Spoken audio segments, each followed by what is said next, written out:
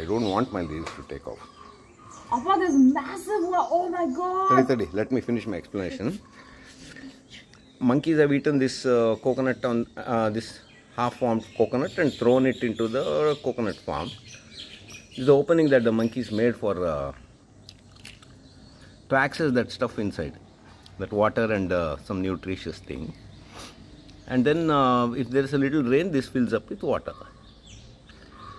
And there are specialized mosquitoes. Oh, ಏನೇನೋ worms ಇದೆಯಲ್ಲ ಇದರಲ್ಲಿ. ಇಲ್ಲಿ ಅದರಲ್ಲ. ಇದೆ ಅಪ್ಪ. Mosquito larvae. Yeah, it's here, see. Anyway, specialized mosquitoes are there, mosquito species, which breed in this kind of little 2 spoons of murky black water, which looks like this.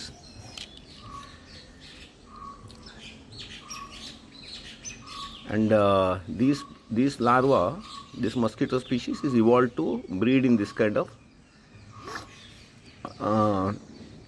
water. That is, this coconut shell contains some fine coconut kind of that coconut that kernel is forming inside, half formed. In that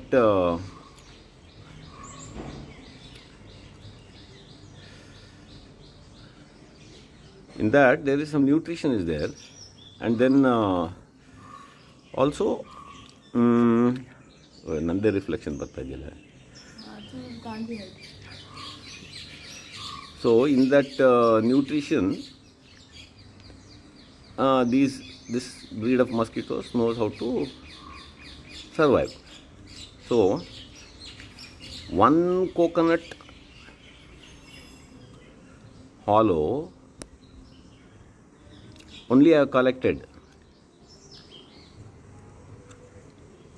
and already you can see the number of larvae that are there.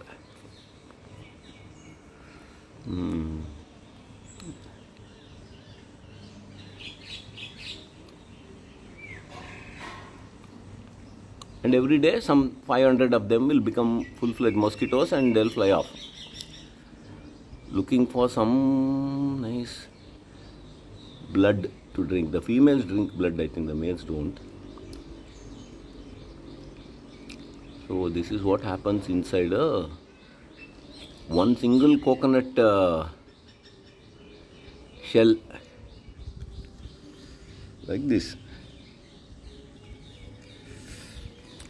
So you better go out immediately if you have coconut trees and see around your garden whether any these water hollows are there. If it's there, you can turn it upside down. That's all, simple.